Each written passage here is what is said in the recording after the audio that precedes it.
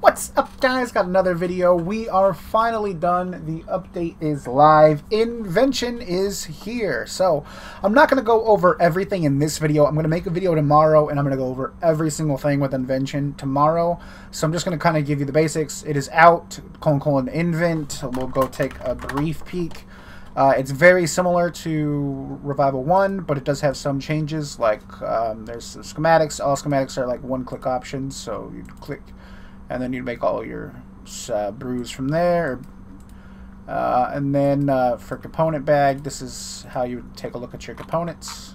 And your components are now stored here. I think I've showed most of this, but it's all in game. It's all live. Come do it. Come mess around with it. Let's get into some of the other changes. Fixed a teleport. The Hesidious farming patch teleport now works.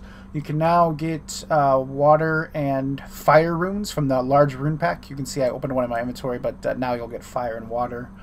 The Winter Tot crates now can give the Dragon Axe and the Phoenix Pet. So if you had any of those, you're good to open them.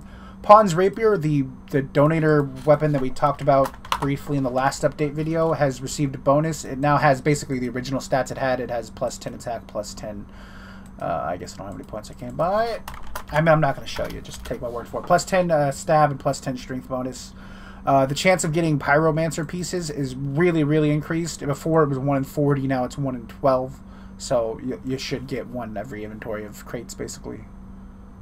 You also now get more adventure points from Winter Tot, and you no longer lose your rejuvenation potions when doing Winter Tot. So if you do Winter Tot and you were the people who made the rejuvenation potions, they will no longer leave your inventory at the end of each round. So you should be able to stock up on them, and that should be a lot smoother.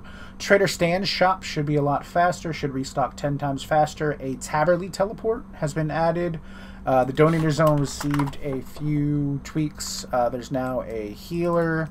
And then the smithing area over here has been reworked pretty well. You know, you got the furnace, anvil thing, and then you have a nice little mining area over in there. Just kind of, my plan for this update originally was going to be mostly Donator Zone improvements, but then the Invention came together, so Invention took precedent. So expect there to be a lot more improvements to the Donator Zone next update. And then the last thing I believe that was changed for the Donator Zone is the Black Chinchampas are now found running around right over here.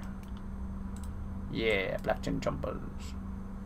Okay, so now we will do the giveaway for the last video. There was 26 people that entered, and I was giving away quite a few bonds, so you've got some really good odds. I don't know where my Camtasia thing went. Oh shit, I should have done it. Okay, Froggers. Froggers is the first winner. Yeah, Froggers. Okay, let's pick another one. Pick another winner. Meat Hook. I believe Meat, right? Yeah, Meat. Let's pick another winner. Chad. That's Pumbaa. Pumbaa. He's a legit player. He has to play and earn his stuff, so he does win. Picking 2 more winners. Lucid Gaming. Optic.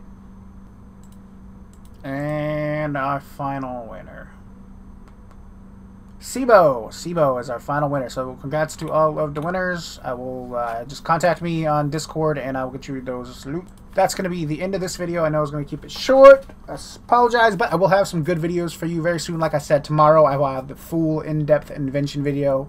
And then probably Tuesday, well, probably Wednesday, you'll see another Road to the Max series. And then Friday or Thursday, you'll see, probably Thursday, yeah, Thursday you'll see a Crystal Key opening video.